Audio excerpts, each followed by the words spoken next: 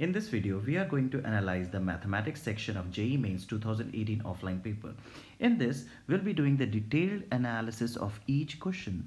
Every analysis will be done in three parts. In first part, our emphasis will be on reading and understanding the question, and that is why it is said question is the first key. In this part, we'll figure out three things. First, what exactly is asked to find. Second, what information is provided in the question. And third, the bridging of the first two steps, which means what all concepts, results and formula to be applied to facilitate the bridging.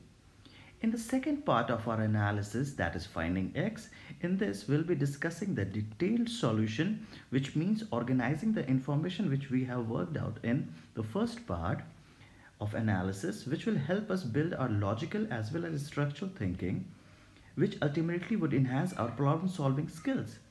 And finally, the last part of our analysis, that is finding Y. In this part, we'll be discussing in a greater detail the concepts, the results, the formula used in facilitating the bridge between information given to information asked. Now, so let's begin our analysis with this beautiful and insightful quote: mathematics is not just about finding X, it is more about finding Y.